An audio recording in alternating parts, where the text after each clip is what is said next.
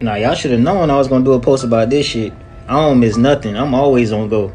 Alright, a lot of people have been posting about these lights being put up across the world. Now, I don't understand if y'all know how serious this is, but shit getting real. These lights are used to determine who's vaccinated and who's not. Whether you believe me or not, that's on you. People have been making excuses saying, oh, these lights are just upgrades. No the fuck they aren't. It's bigger than that.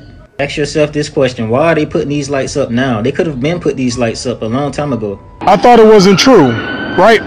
So I'm looking around, I'm about to go to my job, right? And I'll just show you. Okay, this is the Lynx train, right? This is the Lynx train station. This right here is the epicenter. So, regular street light, then boom, black light. That is a, look at the leaves. Just look at that. Look at the leaves. Black light. But this shit is weird. What is the government doing? Now look at this next video of a girl showing another UV light.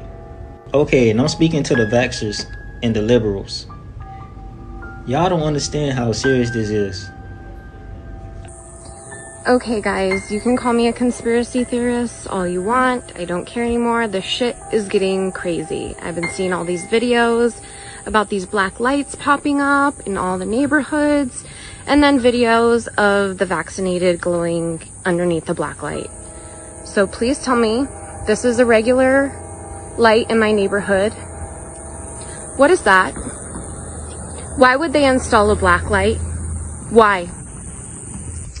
Okay, so here it is up close. It's not really coming through on camera, but I did happen to order a couple weeks ago when I seen those videos a glow-in-the-dark pen, and look, it is glowing underneath this black light.